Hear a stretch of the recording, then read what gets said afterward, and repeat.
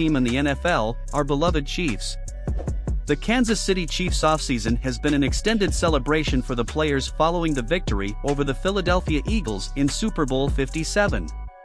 A player Kansas City has yet to decide whether they will pick up Clyde Edwards-Helaire's fifth-year option for the 2024 season after his middling performance last year.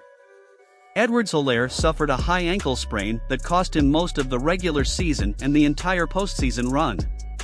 He began the year as the starting running back but was replaced mid-season by rookie Isiah Pacheco, leaving his future in doubt. Chiefs general manager Brett Veach addressed the prospect of picking up Edwards-Helaire's fifth-year option during Thursday's pre-draft press conference. Well, that's just one day after the conclusion of the 2023 NFL Draft. In 2022, Edwards-Helaire's 6 total regular season touchdowns tied with former wide receiver Mecole Hardman for third on the team behind only Travis Kelce and Jerick McKinnon.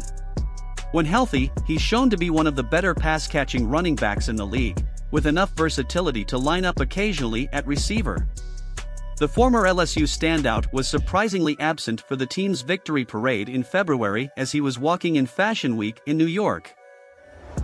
Leave it in the comments. We have reached the end of another video. Check if you subscribed to the channel and left a like on the video. Until the next news.